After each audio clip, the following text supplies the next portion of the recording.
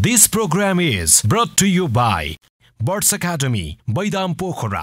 धेरै विद्यार्थीहरूको रोजाइमा पढ्न सफल यस बर्ड्स एकाडेमी बैदाम पोखरामा नर्सरीदेखि कक्षा 9 सम्म सीमित सिटमा नयाँ भर्ना खुल्यो। सम्पर्क नम्बर 061 453 232। तनहुको माहौल तपाईलाई कस्तो लाग्यो? त्यहाँ के छ कांग्रेसको माहौल? नेपाली कांग्रेसको जो उम्मेदवार हुनुहुन्छ गोविन्द भट्टराई, उहाँले पानी मान्छे भनेर तनहुमा चिनिँदो रहेछ। सरल मिजाजको मान्छे, उहाँले जित्नुहुन्छ। पछिल्लो समयमा गोविन्दराज जोशी समूह, त्यहाँ जोशी समूह भनेर चिनिन्छ, जसले चाहिँ यस्तै निर्वाचनको समयमा चाहिँ अलिकति हस्तक्षेप गर्न सक्ने शक्ति भनेर पनि तनहुमा चिन्ने गरिन्छ। उहाँले पनि रामचन्द्र पौडेल राष्ट्रपति भइसके पछाडि पार्टीभित्रै विभिन्न खालका बार्गेनिङहरू गरिरहनु भएको छ, त्यो सफल हुन सकेको छैन। उता फेरि सोडिम वाग्ले बौद्धिक भनिएका, अर्थविद भनिएका, पार्टीका एउटा दरिलो खम्बा भनिएका युवा नेता भर्खर मात्रै विभाजित भएर अर्को दलमा गएर त्यही क्षेत्रमा गोविन्द भट्टराईकै प्रतिद्वन्दी भएर अगाडि बढिरहनु भएको छ। यसले नेपाली कांग्रेसलाई कस्तो प्रभाव पार्ला? सोडिम वाग्ले विभाजित हुनु र गोविन्दराज जोशीको बार्गेनिङ नमिल्नु। उहाँले तपाईको नेपाली कांग्रेसमा एउटा गुट बनाएर बसिर पनि रहनु भएको छ, त्यसमा शंका छैन। योभन्दा पहिले पनि बनाउनै भएको हो हैन? रामचन्द्रजी उठ्दाखेरि पनि उहाँ स्वयं आफू पनि उठ्नु भएको थियो र मेयरमा पनि ब्यास नगरपालिकाको मेयरमा उहाँको छोरा आफै पनि उठ्नु भएको थियो, दीपकजी है। अब रिजल्ट के भयो त मैले भनिरहनु पर्ने आवश्यकता छैन हैन। उहाँहरुको प्रेजेन्स छ, राम्रो प्रेजेन्स छ, त्यसलाई हामीहरू चिर्दै छौं। एक दोस्रो कुरा र चुनावसम्ममा हामी चिर्छौं भन्ने कुरामा विश्वस्त छु। भनेको चुनावसम्ममा गोविन्दराज जोशीको यो बार्गेनिङ मिल्छ? हैन, बार्गेनिङको कुरा हैन। उहाँ सम्मानित व्यक्ति हो हैन, सिनियर साथी हो, त्यसलाई म बार्गेनिङको कुरा हैन। उहाँले भन्नुभएका कुराहरूलाई हामीहरूले अब अहिले नै गर्न सकिन्छ सकिँदैन त्यो आफ्नो ठाउँमा हो, तर म यसलाई बार्गेन भनेर भन्दिनँ म यसलाई हैन। दोस्रो कुरा तपाईले स्वर्णिमजीको कुरा गर्नुभयो हैन। उहाँ बौद्धिक व्यक्तित्व हो, तर धेरै महत्त्वकांक्षी राखेर अगाडि बढिरहनु भएको छ हैन। त्यो महत्त्वकांक्षीले उहाँलाई कहाँ पुर्याउने हो त्यो उहाँले नै बुझ्ने हो। सोडिम वाग्ले अवसरवादी हुन् भनेर भन्न खोज्नु भएको होला तपाईले, तर सोडिम वाग्लेले चाहिँ 5 वर्ष म चुप लागेर बस्न सकिन भनेर भन्नुभयो। त्यतिको पात्रलाई, त्यतिको व्यक्तिलाई तपाईले संरक्षण गर्न नसक्नु भएको त हो नि, जोगाउन नसक्नु भएको त हो नि। उहाँले उहाँ जतिको म जतिको व्यक्ति म संसदमा पुगेर बोल्न पाउनुपर्छ भनेर भन्नुभएको। चुनाव लड्दिन भनेर किन भन्नुभयो त उहाँले? सोडिमले 2 नम्बरमा लड्दिन भनेर भन्नुभयो? मलाई भन्नुभएको छ। के भन्नुभयो एक्चुअली? भइहाल्यो नि, 2 नम्बरबाट म चुनाव लड्दिन सक्दिनँ, हारिन्छ भनेर भन्नु किन भन्नुभयो? अब जोशी समूहलाई अथवा गोविन्दराज जोशीलाई चाहिँ पार्टीले संरक्षण गर्छ हैन, किनकि अब रामचन्द्र पौडेलसँगको त्यो पानी बाराबार अब हुँदैन। उहाँहरूको बीचको तिक्ततालाई हामीहरूले धेरै हदसम्म कोसिस गरिरहेका हो। पहिलेदेखि नै दुवैजनालाई सम्झाउँदै बुझाउँदै लग्दै कोसिस गरे हो, तर मिल्न सकेन हैन। अब अहिले मिलिहाल्छ कि भनेर पनि प्रयास हामीले गर्यौं, मिलेन। This program is brought to you by birds academy बैदाम Pokhara. धेरै विद्यार्थीहरूको रोजाइमा पढ्न सफल यस बर्ड्स एकाडेमी बैदाम पोखरामा नर्सरीदेखि कक्षा 9 सम्म सीमित सिटमा नयाँ भर्ना खुल्यो। सम्पर्क नम्बर 061 453 232। प्रिय दर्शकवृन्द नमस्कार। पब्लिक 4K को डेली टक शो द भ्यूमा यहाँलाई हार्दिक स्वागत छ। म रघुनाथ वाग्ले।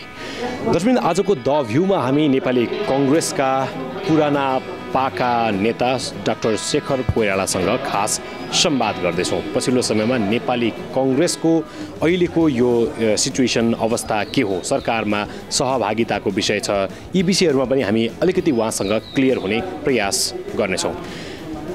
नेपाली कांग्रेसका सभापति शेरबहादुर देउवाले भर्खर मात्रै हामी सरकारको नेतृत्व गर्दैछौँ भनेर एउटा अभिव्यक्ति समेत दिइसक्नु भएको छ। यसको अर्थ के हो? अब फेरि सरकार परिवर्तन हुँदैछ, प्रधानमन्त्री परिवर्तन हुँदैछ भन्ने विषय र सँगै अहिले हुन गइरहेको उपनिर्वाचनको विषयमा पनि उहाँसँग हामी खास संवाद गर्दैछौँ। चितवन, बारा र तनहुँमा हुन लागेको यो उपनिर्वाचनमा नेपाली कङ्ग्रेसको स्ट्याटस के हो, नेपाली कङ्ग्रेसले कस्तो खालको भूमिका निर्वाह गर्न खोजिरहेको छ र नेपाली कङ्ग्रेसले यो निर्वाचनमा सहभागी हुँदै गर्दा अपनाएका रणनीतिहरू के हुन् र कुन आधारमा नेपाली कङ्ग्रेस विजयी हुन्छ भन्ने खालका विषयहरू हामी उहाँसँग संवादमा जोड्ने प्रयास गरिरहेका छौँ। आजको द भ्यूमा हुनुहुन्छ नेपाली कङ्ग्रेसका नेता doctor Shekhar Koirala. This program is brought to you by birds academy बैदाम Pokhara. धेरै विद्यार्थीहरूको रोजाइमा पढ्न सफल यस बर्ड्स एकाडेमी बैदाम पोखरामा नर्सरीदेखि कक्षा 9 सम्म सीमित सिटमा नयाँ भर्ना खुल्यो। सम्पर्क नम्बर 061 453 232। डाक्टर साहब नमस्ते, स्वागत छ तपाईलाई। हस् त, धन्यवाद। आराम हुनुहुन्छ? एकदम आराम। पोखरा आउनुभयो, तपाईले कार्यकर्ता भेटघाट पनि गर्नुभयो, कार्यकर्ताहरूले दिएका विभिन्न अभिव्यक्तिहरू, राखेका गुनासाहरू पनि सुनियो। नेपाली कङ्ग्रेसभित्र कार्यकर्ताहरूसँग गुनासो नै गुनासो रहेछ, पीडा नै पीडा रहेछ। जुनसुकै सेक्टरका पनि कार्यकर्ताहरूले पीडा मात्रै प्रस्तुत गरे तपाईँ समक्ष। कस्तो अनुभूति भयो तपाईँलाई? होइन, एउटा ठुलो पार्टी र लोकतान्त्रिक पार्टीमा यो हुनु स्वाभाविक हो। प्रजातान्त्रिक पार्टी हो, हाम्रो पुरानो पार्टी हो होइन।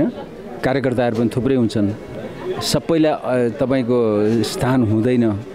अन्त अलिकति गुनासाहरू हुनु स्वाभाविक हो। त्यसलाई हामीहरूले सुल्झाउँदै कुरा गर्दै सम्झाउँदै गर्नुपर्छ। बिपी कोइरालाले कोइराला समूहको भनौँ, कोइराला परिवारको एउटा यस्तो विरासत भएको, यस्तो इतिहास भएको, गर्विलो इतिहास भएको पार्टी चाहिँ आज एउटा कोइराला गुटमा परिणत भएको छ भनेर भन्छन्। कोइराला गुट भन्छन् पार्टीभित्र। कस्तो अनुभूति हुन्छ तपाईँलाई त्यो सुन्दा? म त काङ्ग्रेस गुट भनेर भन्छु, तपाईँहरूले कोइराला गुट भन्नुहुन्छ भने मलाई त केही भन्नु छैन। म त काङ्ग्रेस गुट भनेर भन्दैछु। अझ कोइराला गुट पनि भन्छन्, कोइरालाको चाहिँ हालिमुहाली छैन पार्टीभित्र भन्छन् फेरि। अझ ठिकै छ त, के हो, जसले जे भने पनि स्वीकार्नु पर्यो।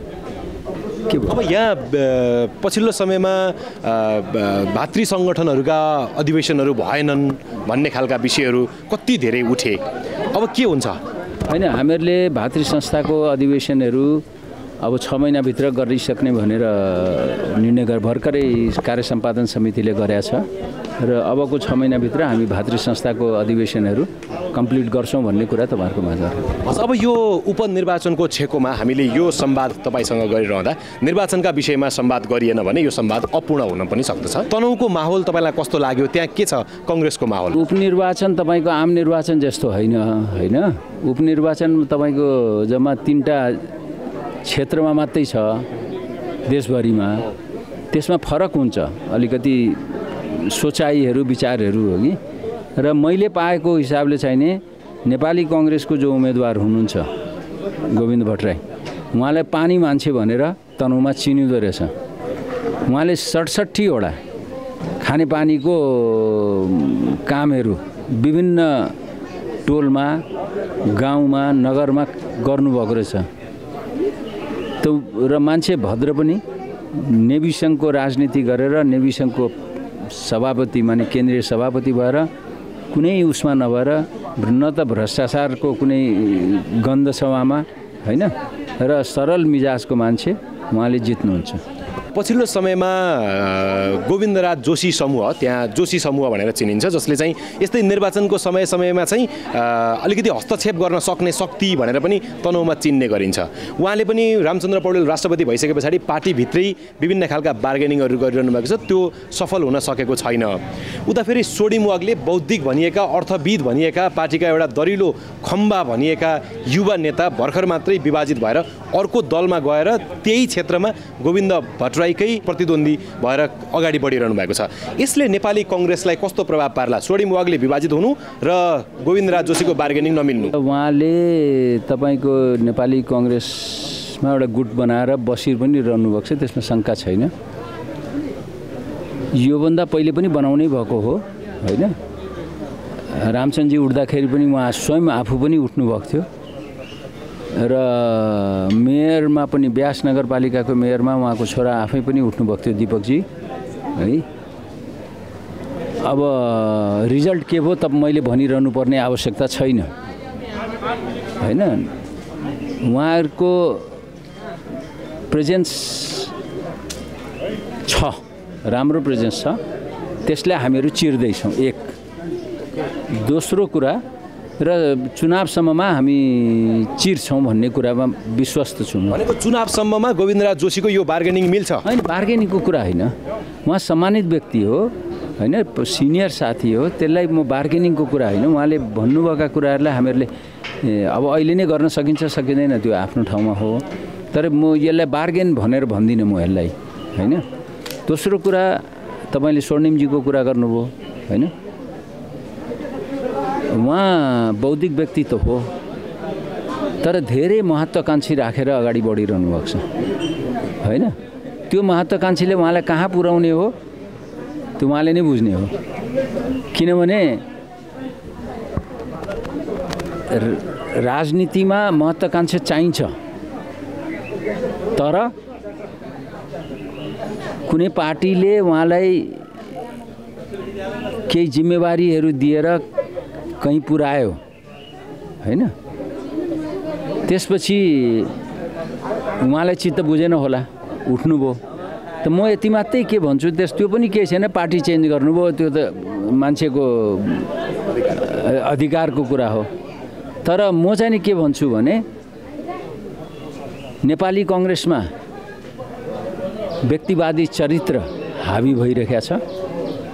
व्यक्तिवादी चरित्र हावी हुने बित्तिकै तपाईको के हुन्छ भने अवसरवादीहरूले घेरा गर्छन्, तपाईको लोकप्रियतावादीहरूले घेरा गर्छन्। ती अवसरवादीहरूसित हामी सावधान हुनुपर्छ। भनेको सोडिम वाग्ले अवसरवादी हुन् भनेर भन्न खोज्नु भएको होला तपाईँले, तर सोडिम वाग्लेले चाहिँ 5 वर्ष म चुप लागेर बस्न सकिनँ भनेर भन्नुभयो। त्यतिको पात्रलाई, त्यतिको व्यक्तिलाई तपाईँहरूले संरक्षण गर्न नसक्नु भएको त हो नि, जोगाउन नसक्नु भएको त हो नि। उहाँले उहाँ जतिको म जतिको व्यक्ति म संसदमा गएर बोल्न पाउनुपर्छ भनेर भन्नुभएको। चुनाव लड्दिनँ भनेर किन भन्नुभयो त उहाँले? सोडिमले 2 नम्बरमा लड्दिनँ भनेर भन्नुभयो। मलाई भन्नुभएको छ, के भन्नुभयो एक्चुअली? भइहाल्यो नि, 2 नम्बरबाट म चुनाव लड्दिनँ सक्दिनँ हारिन्छ भनेर भन्नु किन भन्नुभयो? अब बिपीसँगै काम गर्नुभएका गोविन्दराज जोशी र सँगै कङ्ग्रेसको श्रीधर शर्माहरूको इतिहास भएको, अब जोशी समूहलाई अथवा गोविन्दराज जोशीलाई चाहिँ पार्टीले संरक्षण गर्छ होइन, किनकि अब रामचन्द्र पौडेलसँगको त्यो पानी बाराबार अब हुँदैन। उहाँहरूको बिचको तिक्ततालाई हामीहरूले धेरै हदसम्म कोसिस गरिराखेका हो, पहिलेदेखि नै दुवैजनालाई सम्झाउँदै बुझाउँदै लग्दै कोसिस गरे हो, तर मिल्न सकेन होइन। अब अहिले मिलिहाल्छ कि भनेर पनि प्रयास हामीले गऱ्यौँ, मिलेन। तर यसको माने गोविन्दजीले नेपाली कङ्ग्रेसलाई केही गर्नै भएको छैन, छोडिदिउँ भन्ने होइन। उहाँलाई सम्मानित ठाउँमा व्यक्ति नै हुनुहुन्छ, सम्मान गर्नुपर्छ। हामीले नेपाली कङ्ग्रेसमा आह्वान पनि गरेका छ, तपाईँ नेपाली कङ्ग्रेसमा फर्किनुहोस् भनिकन सक्यो।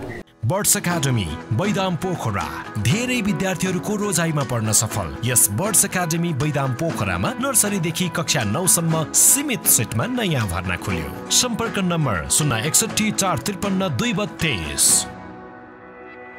केही समय अगाडि नेपाली कङ्ग्रेसका पार्टी सभापति शेरबहादुर देउवाले अब सरकारको नेतृत्व नेपाली कङ्ग्रेसले गर्छ भनेर एउटा गर्छ, पक्कै गर्छ, किन चिन्ता गर्ने, त्यो विषय राख्नुभयो।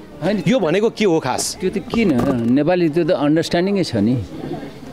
के अन्डरस्ट्यान्डिङ छ? माओवादी र नेपाली कङ्ग्रेस बिचमा अन्डरस्ट्यान्डिङ छ नि त। एकीकृत समाजवादीहरूको राजनीति छिट्टै त उहाँबाट यो विषय आउला भनेर आकलन गरिएको थिएन। अब तपाईँले आकलन गर्नु, मैले धेरै आकलन गरेको छैन यसलाई। भनेपछि अब प्रधानमन्त्रीत्व नेपाली कङ्ग्रेसले लिँदैछ? तपाईँको प्रचण्डै हुनुहुन्छ नि प्रधानमन्त्री, किन छिट्टै लिँदैछ भन्न खोज्या? अब छिट्टै सरकारको नेतृत्व गर्दैछ भनेको अर्थ? अहिले त यो सरकार चल्न दिनुस् न, अहिले चलेकै छैन। चल्नै नदिइकन चाहिँ अब सरकारको नेतृत्व नेपाली कङ्ग्रेसले गर्छ भन्ने अभिव्यक्तिले अलिकति प्रश्न उब्जायो क्या? यस्तै कुराहरूमा तपाईँहरू अल्मलिरहनु भएको छ, नेपालका मिडियाहरू यस्तै कुराहरूमा अल्मलिया छन्। यतिको सिनियर नेताले सरकारको नेतृत्व नेपाली कङ्ग्रेसले गर्छ भनेर भने पछाडि त्यो भन्न खोज्नु भएको के हो भनेर प्रश्न गर्दा गलत बाटो हामी हिँड्यौँ न। अनि तपाईँहरू खालि नेगेटिभ उसबाट सोच्नुहुन्छ। उहाँले नेपाली कङ्ग्रेसको सरकार त आउँछ त भन्न खोज्या होला नि त, ढिलो चाँडो आउँछ भन्न खोज्नु भएको। हस्, अब त्यसो भने नेपाली कङ्ग्रेस र नेकपा माओवादी केन्द्रको गठबन्धन भइरहेछ यति बेला। अब त्यसमा एकीकृत समाजवादी पनि आइरहेको छ। अब नेपाली कङ्ग्रेस र यता कम्युनिस्टहरू, माओवादी, एकीकृत समाजवादीहरूको राजनीतिक सिद्धान्त मिल्दैन होइन केही समय अगाडि टाउकाको मोल तोक्नेहरू र तोकिनेहरू अहिले एकै ठाउँमा हुनुहुन्छ यो सरकार चलाउनका निम्ति बाँडी चुडी खानका निम्ति जोसँग पनि मिल्दिन सक्दो रहेछ है नेपाली कांग्रेस कस्तो राजनीतिक चरित्र हो नेपाली कांग्रेसको यो कांग्रेस मात्रै होइन यो हामीहरूको संविधान बनाउँदाखेरि नै निर्वाचन प्रणाली जस्तो छ नि त्यो निर्वाचन प्रणालीले कुनै पनि दलको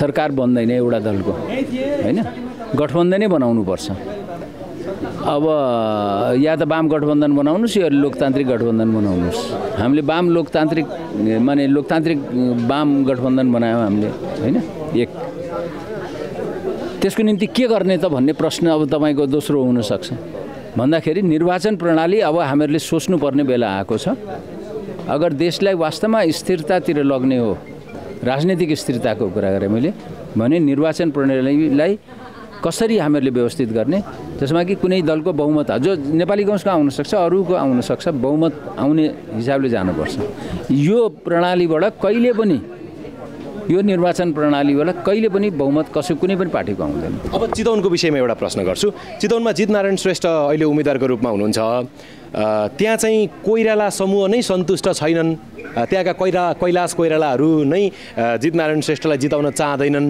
भन्ने खालका विषयहरू आउँदा रहेछन् म भोलि जान्छु चितवन हैन तर अब को सन्तुष्ट छ को छैन भन्ने कुरा इम्पोर्टेन्ट हैन जितनारायण श्रेष्ठ नेपाली कांग्रेसको पूर्व सभापति हो हामीहरू चितवन जिल्लाको हैन उहाँलाई जिताउने जिम्मा नेपाली कांग्रेसका प्रत्येक कार्यकर्ताको चितवनका कार्यकर्ताहरूको हुन्छ अब उहाँहरू इन्डिभिजुअल व्यक्तिमा को सन्तुष्ट छैन भन्ने कुरा मेरो सरकारको विषय भएन अन्तर्द्वन्द्वले चाहिँ अलिकति प्रभाव त पार्छ नि चुनावमा पार्टीभित्र यो सब चल्छ तर अब गर्छन् भने त्यसले भोलि उहाँहरूलाई नै नोक्सान गर्छ यो गठबन्धन वैज्ञानिक छ त्यसो भने वैज्ञानिक कसरी हुन्छ हाम्रो आफ्नो सोच छ हैन प्रजातान्त्रिक सोच उहाँहरूको वामपन्थी सोच छ तर गठबन्धन नगरी सरकारै बन्दैन सरकार त बनाउनु पर्यो नि तर सरकारको नेतृत्व तपाईहरुले गर्न पाउनु भएन अब त्यो पनि फेरि सिस्टमका कारणले गर्दा हो त तपाईको अहिले पाएनौ नि हामीले पाउँछौं भनेर त सभापतिजीले नै भन्नु भएको छ नि त छिटै आउँछ भनेर भनेको त्यही त हो नि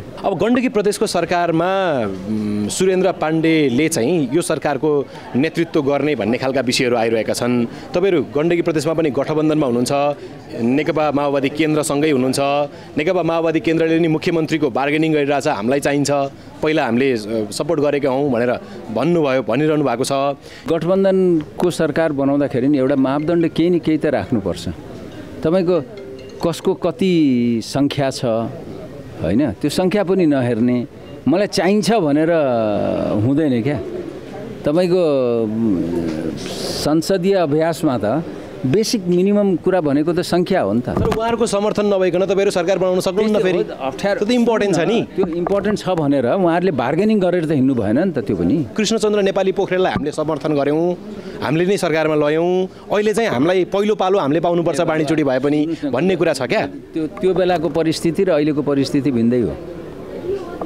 त्यसरी हेर्नुस् तपाईहरु परिस्थिति त के छ र उहाँहरुको त्यो बेलाको परिस्थिति के थियो भने नेपाली कांग्रेस एक्लै चुनाव लडाएको थियो नेकपा एमालेको क्रियाकलापले गर्दा त्यो सरकारहरू नयाँ बनेको हो कृष्णचन्द्र नेपालीको सरकार बन्ने कारण त्यो थियो नत्र नेकपा एमाले र माओवादी त एक ठाउँमा उभिएकै थिए त देशभरि चलेकै थियो त गण्डकी प्रदेशमा सुरेन्द्र पाण्डेले नेतृत्व गर्नुहुन्छ गर्नुपर्छ यो पनि 2-3 महिनालाई हो म आफैलाई भर छैन भनेर उहाँले भनिरहनु भएको छ फेरि मलाई लाग्दैन त्यस्तो हुँदैन अब गण्डकी प्रदेशले स्थिर सरकार पाउँछ पाउँछ नि किन पाउँदैन पाउँछ गण्डकी प्रदेशमा बाणीचुडी हो कि होइन केन्द्रमा तपाईको जसरी बाणीचुडी भइरहेको छ त्यस्तै त हो नि चारैतिर गर्नुपर्छ बस बाणीचुडीमै नेपाली कांग्रेस देखेर नभनौँ न तपाईको निर्वाचन प्रणाली नै हामीले यस्तो बनाएको छौं निर्वाचन प्रणालीमा तपाईहरु छलफल गर्न थाल्नुस् अब कस्तो निर्वाचन प्रणाली बनाउने भनेर आम मतदातालाई जनताहरूलाई के भन्न चाहनुहुन्छ जति छोटो भन्नुहुन्छ त्यति छोटो अन्तर्वार्ता सकिन्छ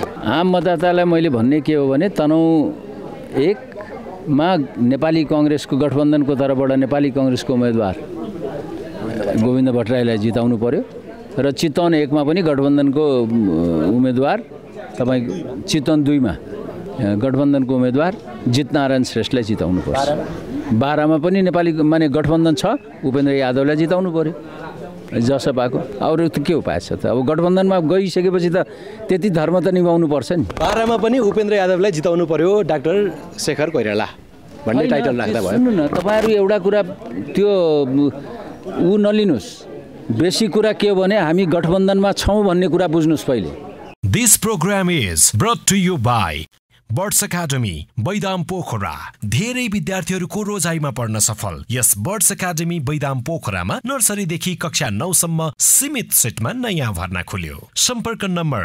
061453232 This program is brought to you by birds academy बैदाम Pokhara धेरै विद्यार्थीहरूको रोजाइमा पढ्न सफल यस बर्ड्स एकाडेमी बैदाम पोखरामा नर्सरीदेखि कक्षा 9 सम्म सीमित सिटमा नयाँ भर्ना खुल्यो सम्पर्क नम्बर 061453232 तनहुको माहौल तपाईलाई कस्तो लाग्यो त्यहाँ के छ कांग्रेसको माहौल नेपाली कांग्रेसको जो उम्मेदवार हुनुहुन्छ गोविन्द भट्टराई उहाँले पानी मान्छे भनेर तनहुमा चिनिँदो रहेछ सरल मिजाजको मान्छे उहाँले जित्नुहुन्छ पछिल्लो समयमा गोविन्दराज जोशी समूह त्यहाँ जोशी समूह भनेर चिनिन्छ जसले चाहिँ यस्तै निर्वाचनको समयमा चाहिँ अलिकति हस्तक्षेप गर्न सक्ने शक्ति भनेर पनि तनहुमा चिन्ने गरिन्छ उहाँले पनि रामचन्द्र पौडेल राष्ट्रपति भइसके पछाडि पार्टी भित्रै विभिन्न खालका बार्गेनिङहरू गरिरहनु भएको छ त्यो सफल हुन सकेको छैन उता फेरि सोडिम वागले बौद्धिक भनिएका अर्थविद भनिएका पार्टीका एउटा दरिलो खम्बा भनिएका युवा नेता भर्खर मात्रै विभाजित भएर अर्को दलमा गएर त्यही क्षेत्रमा गोविन्द भट्टराईकै प्रतिद्वन्दी भएर अगाडि बढिरहनु भएको छ यसले नेपाली कांग्रेसलाई कस्तो प्रभाव पार्ला सोडिम वागले विभाजित हुनु र गोविन्दराज जोशीको बार्गेनिङ नमिल्नु उहाँले तपाईको नेपाली कांग्रेसमा एउटा गुट बनाएर बसिर पनि रहनु भएको छ त्यसमा शंका छैन योभन्दा पहिले पनि बनाउनै भएको हो हैन रामचन्द्रजी उठ्दाखेरि पनि उहाँ स्वयं आफू पनि उठ्नु भएको थियो र मेयरमा पनि ब्यास नगरपालिकाको मेयरमा उहाँको छोरा आफै पनि उठ्नु भएको थियो दीपकजी है अब रिजल्ट के भयो त मैले भनिरहनु पर्ने आवश्यकता छैन हैन उहाँहरुको प्रेजेन्स छ राम्रो प्रेजेन्स छ त्यसले हामीहरु चिर्दै छौं एक दोस्रो कुरा र चुनावसम्ममा हामी चिर्छौं भन्ने कुरामा विश्वस्त छु भनेको चुनावसम्ममा गोविन्दराज जोशीको यो बार्गेनिङ मिल्छ हैन बार्गेनिङको कुरा हैन उहाँ सम्मानित व्यक्ति हो हैन सिनियर साथी हो त्यसलाई म बार्गेनिङको कुरा हैन उहाँले भन्नुभएका कुराहरुलाई हामीहरुले अब अहिले नै गर्न सकिन्छ सकिदैन त्यो आफ्नो ठाउँमा हो तर म यसलाई बार्गेन भनेर भन्दिन म यसलाई हैन दोस्रो कुरा तपाईले स्वर्णिमजीको कुरा गर्नुभयो हैन उहाँ बौद्धिक व्यक्तित्व हो तर धेरै महत्त्वकांक्षी राखेर अगाडि बढिरहनु भएको छ हैन त्यो महत्त्वकांक्षीले उहाँलाई कहाँ पुर्याउने हो त्यो उहाँले नै बुझ्ने हो सोडिम वागले अवसरवादी हुन् भनेर भन्न खोज्नु भएको होला तपाईले तर सोडिम वागले चाहिँ 5 वर्ष म चुप लागेर बस्न सकिन भनेर भन्नुभयो त्यतिको पात्रलाई त्यतिको व्यक्तिलाई तपाईहरुले संरक्षण गर्न नसक्नु भएको त हो नि जोगाउन नसक्नु भएको त हो नि उहाँ जतिको म जतिको व्यक्ति म संसदमा गएर बोल्न पाउनु पर्छ भनेर भन्नुभएको चुनाव लड्दिन भनेर किन भन्नुभयो त उहाँले सोडिमले 2 नम्बरमा लड्दिन भनेर भन्नुभयो मलाई भन्नुभएको छ के भन्नुभयो एक्चुअली भइहाल्यो नि 2 नम्बरबाट म चुनाव लड्दिन सक्दिन हार्जिन्छ भनेर भन्नु किन भन्नु अब जोशी समूहलाई अथवा गोविन्दराज जोशीलाई चाहिँ पार्टीले संरक्षण गर्छ हैन किनकि अब रामचन्द्र पौडेलसँगको त्यो पानी बाराबार अब हुँदैन उहाँहरुको बीचको तिक्ततालाई हामीहरुले धेरै हदसम्म कोसिस गरिराखेका हो पहिलेदेखि नै दुवै जनालाई सम्झाउँदै बुझाउँदै लग्दै कोसिस गरे हो तर मिल्न सकेन हैन अब अहिले मिलिहाल्छ कि भनेर पनि प्रयास हामीले गर्यौं मिलेन This program is brought to you by birds academy बैदाम Pokhara धेरै विद्यार्थीहरूको रोजाइमा पढ्न सफल यस बर्ड्स एकाडेमी बैदाम पोखरामा नर्सरीदेखि कक्षा 9 सम्म सीमित सिटमा नयाँ भर्ना खुल्यो सम्पर्क नम्बर 061453232